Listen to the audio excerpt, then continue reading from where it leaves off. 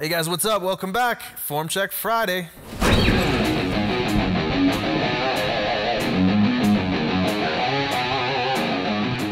Alright guys, welcome back for another episode of Form Check Friday. Today's first video comes from Charlie.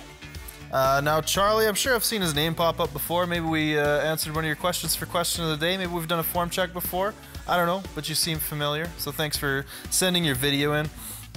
Now Charlie's doing some deadlifts here. Now he sent me a single rep with a maximal load. Now I just wanted to make a note that sometimes this can be pretty hard to do like a proper sort of technique assessment on.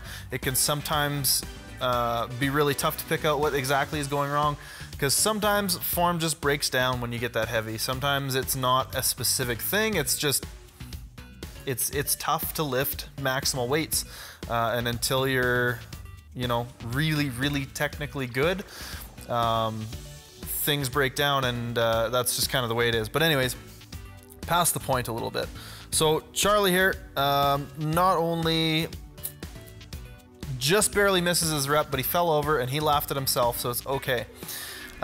Biggest thing here is he says with maxes, he's just having a really hard time keeping his back flat. You can see he gets a little bit of hip rise right as he initiates the lift, and because of that, not able to get the back extended to finish at lockout, gets stuck just below lockout. We've talked a lot about this before.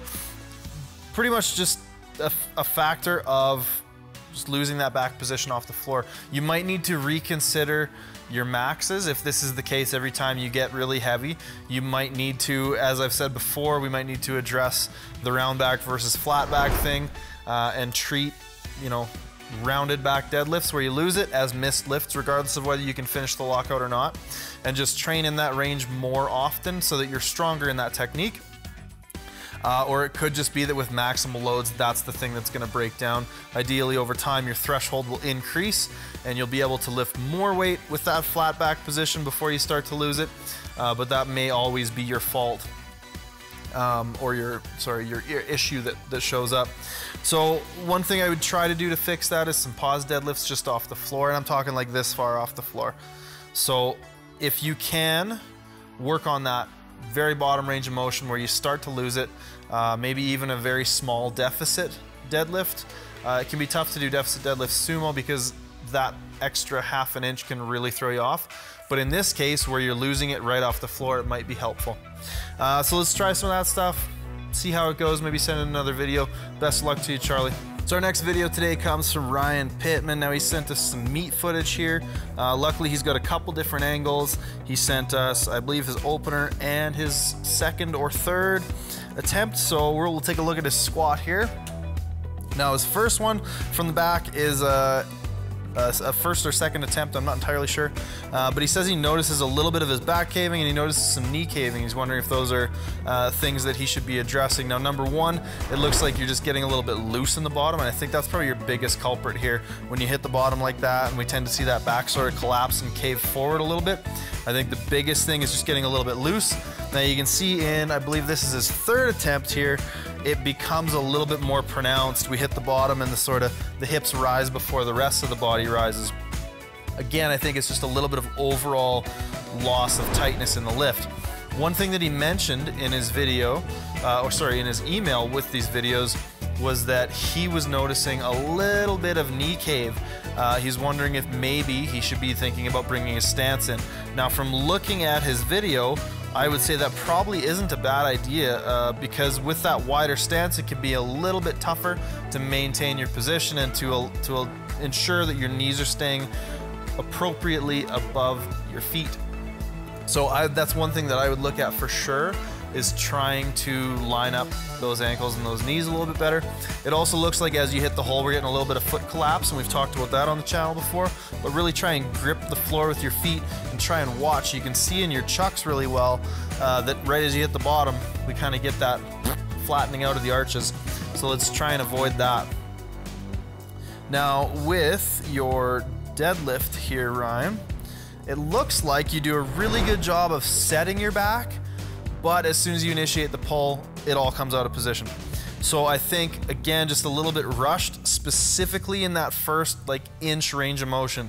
You're doing a good job of setting everything. Just be a little bit more patient so it stays where you put it. That's the biggest thing. We can see it on that video.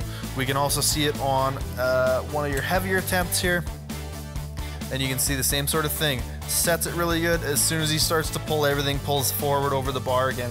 So let's try and be a little bit more patient off the floor. Try and create that feeling of pushing the floor away more so than trying to pull back on the bar, and hopefully that helps you, man. Up next, we got Maximilian sent in some videos. Now, I think either there's an issue with my phone and the way that Max sent this through, I think, Google Photos, or maybe he just submitted it like this, but it's in slow motion.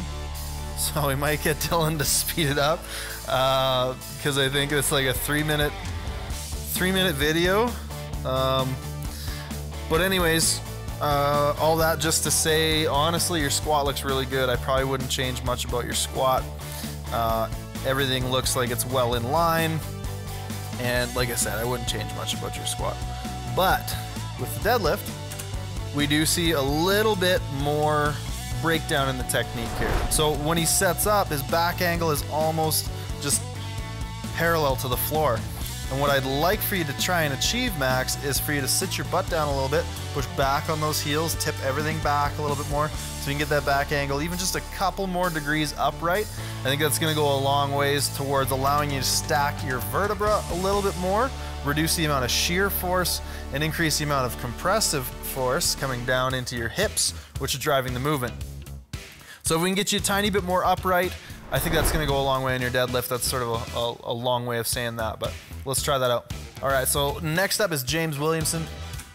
Now, James sent in a video, and he's just sort of, not disregarded, but thrown all of his equipment off of him for this little bit of training. So he's not using a belt, he's not using knee sleeves and things like that. And he's said that he notices a little bit of a difference in his technique. Now, if you watch the video, you can see pretty distinctly as he hits the bottom in each rep, we're getting a little bit of a what's called a chest fall pattern. So we're getting a little bit of that dip forward, the bar's rolling him forward, excuse me, ever so slightly on each rep, and it gets progressively more and more noticeable as he goes through. I think this is set at 10 or 12. But the biggest thing here is I don't think that it's necessarily a technical issue. I think if you can, obviously keep those knees forward a little bit more as you change directions out of the bottom, because when those knees come back, that's often when the back goes forward, the hip comes up, and we see that sort of chest fall dip pattern. But a couple of exercises you might want to try is incorporating something like a safety bar squat, a pin squat, or a pause squat. So really strengthening that bottom range of motion and reinforcing a good back or a good pattern with your back out of the hole. And the other thing that this kind of suggests to me is a little bit of a quad weakness. So if you want to go a step further and look at maybe some of the bodybuilding style work that you're going to do, you might want to think about things like lunges, split squats, leg press, anything that's going to be a little more quad focused. So I think less of a technical issue here and more of something we can maybe address with programming. So let's try some of those movements out and see if over 4 to 6 weeks you start to notice a little bit of a difference in how you're coming out of the bottom of your squat. All right, so this last video here comes from Sadara. Now, Sadara said he was having a lot of issue with his deadlift. He said he found a position with his back where it's a lot more locked in. He's learned to be a lot more patient off the floor. As you can see, we're still a little bit rounded out, but he says he's really smoothed his lockout out after watching some of these videos and has found a bit of a better mechanic. So I would say, Sadar, number one with your deadlift, keep fighting that good fight. Keep trying to get better extension, trying to get better shoulder position, better lat activation, that kind of stuff. Because I mean, you've already seen some of the benefit of getting into a better position with your deadlift, so let's continue to chip away at that. It still looks like there's some things lagging there, but it also seems like you know what needs to be addressed, so just continue doing what you're doing. In regards to your squat here, man, I would say the biggest thing is that you're cutting them a little bit high on the first few of this set. Thing is, as the set goes on, your depth gets better, and a lot of those issues from the first few reps start to sort of fix themselves. So we're able to get into a little bit of a better position by going to a more appropriate depth. So by going a little bit deeper, we're getting a little bit less chest fall, we're able to stay a little bit more upright. We're getting a little bit less sort of bouncing around forwards and backwards on the feet. So I would say do your best to make sure that your depth is a little bit more consistent and looks a little bit more like those last 2 or 3 reps of that set. But that's it for Form Check Friday today, guys. Thanks again for sending in your submissions. We're up to July 13th as of this video dropping. So keep sending them in. Calgary Barbell 2@gmail.com. That's where we'll receive those videos. If you have any questions, comments about anything you saw today, you want to have more of a discussion about some of the technique you've seen in this video, comment below, leave a like if you liked it, and we'll see you guys next Friday.